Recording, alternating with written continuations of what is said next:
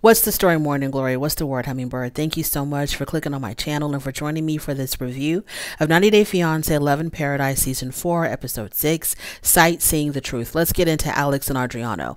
I cannot believe, y'all, that with Alex and Adriano for 6 entire episodes that we have watched these people bicker and go back and forth on threesomes.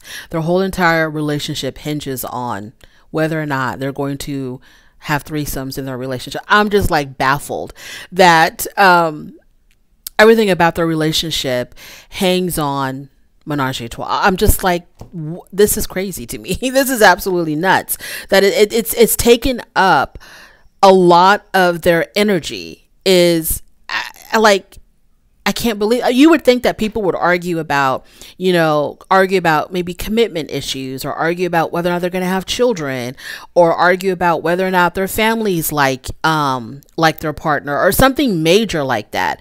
But their main area of contention is whether or not they're going to allow threesomes in their relationship. Okay. So Adriana takes Alex to meet his mother and his mother's boyfriend, and the mom is also going to teach Alex how to make Adriano's favorite dish. Okay, fine. So mom's initial impression of Alex was that she was beautiful. She had a lovely smile. It seemed like the mom really took to Alex. She really liked Alex, and vice versa. So during dinner, Alex wants the conversation to get real heavy real quick. I felt like, when you're meeting someone's parents for the very first time, you want to ask questions to get to know them better. They ask you questions to get to know you better. You want more information on your partner from their parents. I thought the conversation should have been a little bit light instead of going, heavy with religion and faith and the lack of faith and all this other stuff. But that's where Alex wanted to take it. And I'm pretty sure she regretted it. So, Alex's mom is Catholic. And so, I'm sorry, Adriano's mom is Catholic. And so I guess Alex didn't understand, if the mom is Catholic and has, and believes in God, she's a believer, then why is, where did Adriano fall off when it came to, spirituality and faith? So him not being religious, the mom and the boyfriend explained to Alex that, yes, we believe, or I believe, and he doesn't, which is fine if he doesn't believe, because whether he's a believer or not, it doesn't change how he feels about you. His feelings for you are still the same. Adriano says to Alex, as the conversation got deeper and deeper into whether or not, this could work out if one person believes and the other person doesn't, Adriano says to Alex, I have unconditional love for you. I accept you how you are, and I don't want to change anything about you, but you're the one that is trying to change me by making me a believer. And so I guess he's trying to be like me, the non-believer, the one who doesn't believe in God, or who doesn't believe in, organized religion or whatever. I still love you. I still accept you. But your religion or whatever preaches acceptance and love and all of this, but you don't have unconditional love for me. You want to change me. So the mom's boyfriend says it seems like religion is more important than the love that the two of you have for one another. So Alex begins to cry because she feels like she's not being heard. She feels like, I think she even said that she felt like they were ganging up on her because they didn't agree with her. They didn't understand why she was making this such a big deal. If the man loves you and wants to be with you and wants to commit to you, why are you making it such a big deal that he doesn't believe? And so I think with Alex, what she's doing is, and this is just my personal opinion, I'm not saying this is a fact. I think that with Alex, what she's doing is she's hoping that if he was a believer, he would let go of this whole threesome thing. I think that that's what's really bothering her. And she wants to use religion to convince him to not want to have a threesome.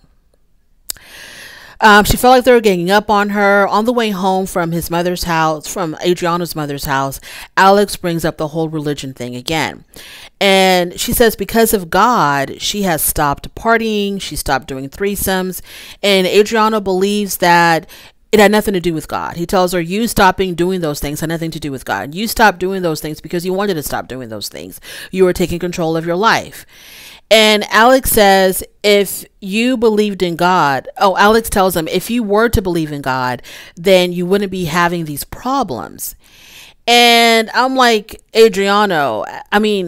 Alex, Adriano doesn't think that threesomes are a problem at all. He seeks them out. He wants them. They're not a problem for him.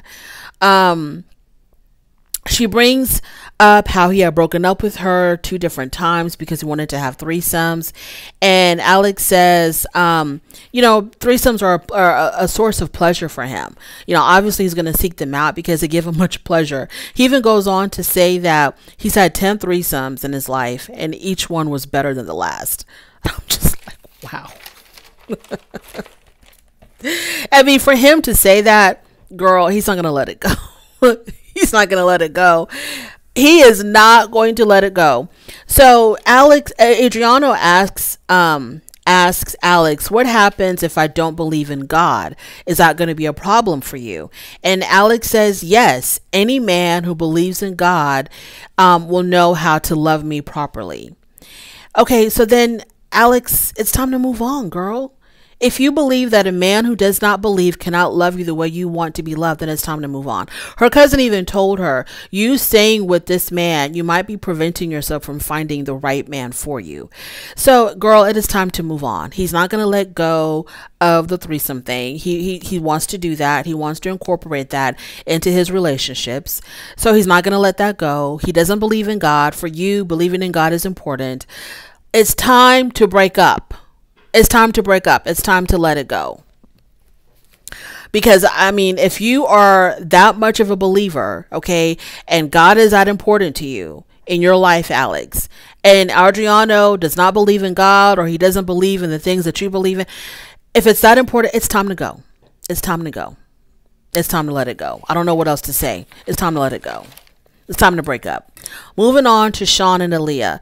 So Aaliyah goes to see her mom, and it was really nice to see Aaliyah with her mom. Her mom is a big supporter of her. Her mom has no issue with Aaliyah transitioning into a woman. Her mother accepts her as she is. Now, Aaliyah does tell us that growing up, her mom ended up leaving her. I forgot what the reason was. I really wasn't listening too closely. At some point in Aaliyah's life, when she was still a child, her mom abandoned her or left her, or I don't know what happened. And she ended up being raised by her grandparents. And so she reunited with her mom when she was about 20 years old. And so she feels like the reason why her mom is so accepting of who she is and accepting of her transitioning is because the mom feels a lot of guilt. And so she wants to make up for abandoning Aaliyah by, loving her and accepting her for who she is and being a big supporter of her.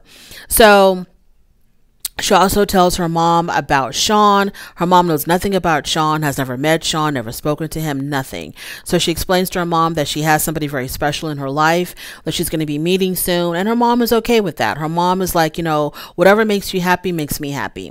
But she doesn't mention the age difference, which maybe that doesn't matter to the mom. But she did not mention the fact that Sean was in his 60s and Aaliyah is going to be turning 25. So on her 25th birthday, Aaliyah introduces her 25th birthday party. Her mom shows up, her stepdad, her brother, everybody's there, and Aaliyah gets a chance to introduce Sean to her family. The mom was very happy to meet Sean. It seemed like she liked Sean. She's very supportive of their relationship, and she also invites Sean to come over to her house for lunch. So the mom, really is digging Sean. Sean has something very special planned for Aaliyah, and what that special thing is that he's going to be proposing to Aaliyah, and not just any kind of proposal, but he's going to have Aaliyah's favorite entertainer. I think the name is Anita. I think was the name of the entertainer. He was able to get Anita to help him with the proposal. So at some point in the party, Sean gets up and makes a speech. There's this huge screen in the background that's showing all the photos of Sean and Aaliyah together. And so when he makes a speech, he talks about how, he had met there's a very special person, and this person was going to help him with doing something very special for Aaliyah. And then they show on the screen Anita with Sean, and Anita asks Aaliyah do you know, Sean wants to know if you'll marry him, and shows the ring. Oh, so it was all special. Okay. It was cute. It was special. Aaliyah was really shocked and surprised to see her favorite entertainer up there doing this proposal. So it was really nice. So she does accept the proposal. Okay, fine. She accepts the proposal. They're going to be getting married. Now, the thing is this though, I feel like they're jumping the gun.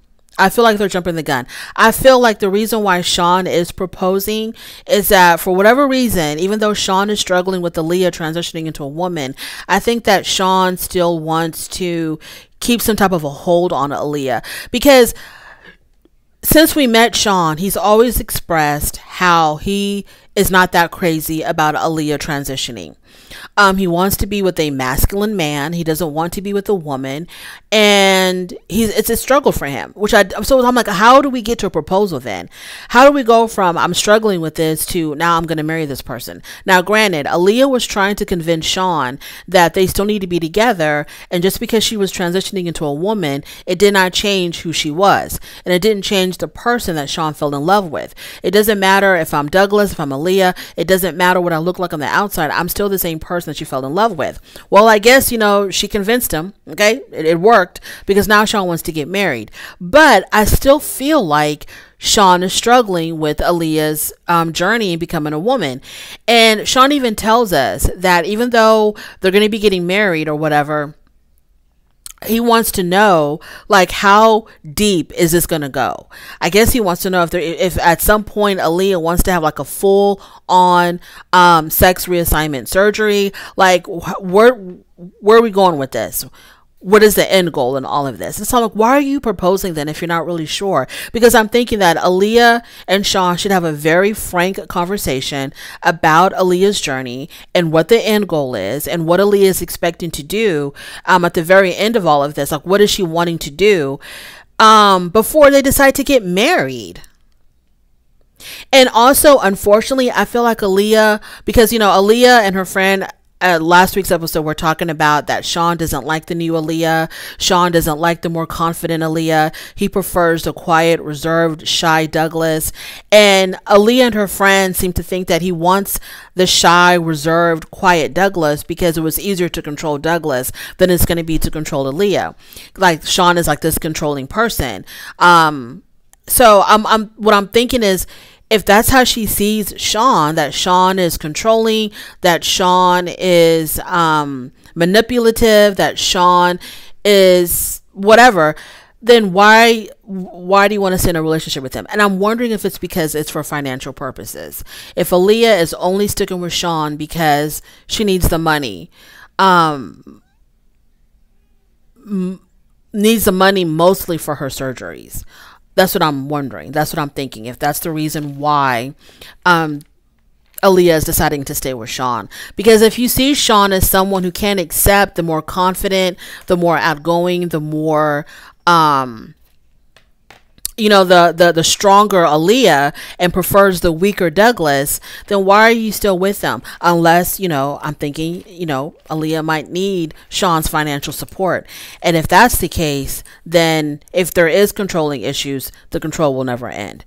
Moving on to Madeline and Luke. Okay, so they're still talking about the prenup. And, you know what? Let me just cut this real short because I'm not going to spend too much time on these people. Luke wants a damn prenup because Madeline, he's worried about Madeline is only with them for his money and wants to protect. He wants to protect his assets and his money and whatnot. Luke, what assets and what money? Because I read an article recently that Luke lost his sunglass business. His sunglass business failed. It was a complete flop. He doesn't have any other businesses under his name. He has no job. He has a dwindling 401k. What are we trying to protect? Of course, anybody with any amount of money can sign a prenup. Okay, granted, that's fine. But like, Luke, what are you trying to protect? I understand, Madeline, she's 19 years old. Look, if you don't want to sign the prenup, just don't sign it. I don't have time for Luke and Madeline. I really don't have time. Luke, I don't know what the hell you're doing with the 19-year-old. Okay? I don't know what you're doing with the 19-year-old. It seems like you're having the same issues that Sean is having. You just want someone young and good looking to control and to use for your own personal benefits. But then you want her to be limited to what she can have access to. You want to have all of her, okay? You don't want to limit your access to her body, but she needs to have a limit, you know, to her access to your money, or whatever little bit of money you got. So, girl, if you don't want to sign it, don't sign it. Luke, if she's giving you a hard time, just come back to America and try to get your life back together. Try to pick up the pieces of your life and put your life back together. I don't really have time for Luke and Madeline and their prenuptial agreement issues. Moving on to Annie and Kyle. I have less time for them. Annie knows about, so there's the whole thing about Annie and Kyle is that Annie is struggling with Kyle naturally inseminating women. She knows about the one, doesn't know that there's been 2 others. And so I guess Kyle is ready to take their relationship to that next level. He's ready to be intimate with Annie because he's going to get an STD test or STI test, because he's out there naturally inseminating women. Like I said, Kyle is a very disgusting person. He has a horrible, horrible past. I need Annie to Google something about Kyle.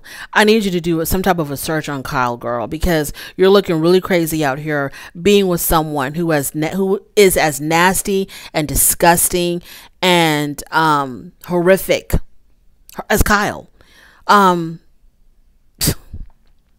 Good luck, Annie. Good luck. When you find out all that you find out about Kyle, you're going to be so embarrassed. You're going to be so embarrassed. Now, aside from Kyle's history of being misogynistic and racist and just being an all-out jerk, besides that, okay, and besides him doing this whole natural insemination thing with the women and donating his sperm to help women around the world get pregnant, besides all of that, Kyle himself is not a catch. What is it about Kyle that she finds so irresistible? Now, she did mention something about him being well endowed. Girl, that can only last you for so long, because you're not going to be hunching 24 hours a day. There's going to be times when y'all are not in bed and you're going to have to maintain somewhat of a relationship with this person. What is going to keep you with him? What is it about Kyle that is drawing you to him? I see absolutely nothing. He's very condescending. He's very patronizing. He doesn't treat her the way that anyone would want to be, with his whole point system thing, taking away points, adding points, feeling like she has to work for a little bit of his affection. That's horrible. Annie, what do you see in Kyle? Besides him, you know, donating his sperm and all that other craziness, besides all of that, what is it about him, the person? You don't like how he dresses. He disgusts you the way at the dinner table when he eats. It absolutely disgusts you. What do you see in this man, girl? I don't know. I have no idea why I am watching these foolish people. They're offering nothing as far as entertainment value. They're offering nothing as far as, you know, the theme of this franchise, you know, 90 Day Fiance. I'm seeing nothing of that. I'm out of here, y'all. I'm done. I'm so done. Thank you so much for joining me. I really do appreciate it. On your way out, please don't forget to rate the video if you like this content. Subscribe to my channel. I apologize for this being a really bad review, but y'all, they are giving me nothing to work with. I'll definitely talk to you later. Bye.